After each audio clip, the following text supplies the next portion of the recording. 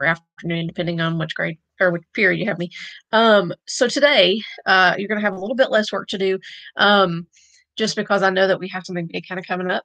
So, um, today you are going to read the first chapter in the book called Bird Box, by Josh Mallory, Malarian, something like that. Um, and maybe you've watched the movie on Netflix with Sandra Bullock. I read this book just about 2 weeks ago, read it all the way through. I couldn't put it down. Um, I think I maybe read it in like a day, just because I literally just kept pushing through it because it was so good.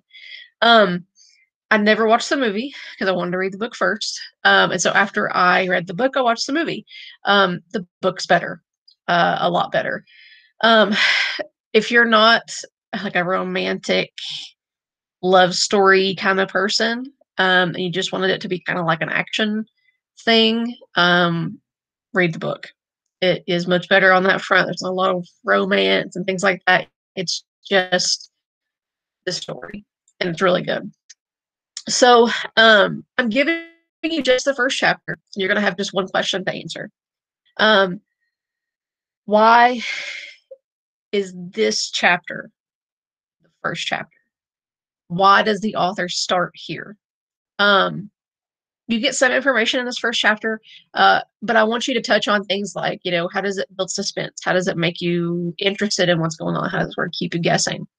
Um, I'm interested to see if you like this one. I don't know that I would bring it in as like a full text reading, just because there's a lot of really hard stuff in it. There's a lot of death, a lot of language, and so that may not be one that we bring in. But I am interested to see what you guys think about it.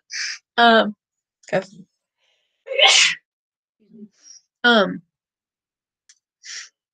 but you just have the one question you need to answer, and then you can add in there on the question what you thought of the book. I'll put it on the question, and you can answer there. Don't want to give anything away if you've never read it. Um, but the basic premise of the book is that there is something outside, and if you look at that something, it will cause you to kill yourself and possibly kill other people. Nobody knows what it is, but it like started out in Russia.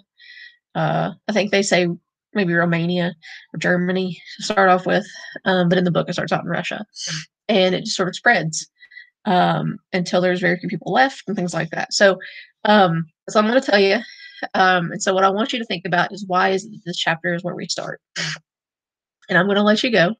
I know this is really quick, but I just want you to read this, answer that question, and normally I would do like a discussion with you guys after we read it. We talk about it and sort of, unpack what's going on, maybe even read another chapter. But coronavirus had other plans, apparently. So, read this. I hope it's intriguing for you and interesting for you. And remember that in a couple weeks, not a couple weeks, next week, at the end of next week, you're going to get some information about writing your own mystery story. It'll be a short story, but it may be something that will be a fun exercise for you. So, take care of yourselves, and I will talk to you back here next week.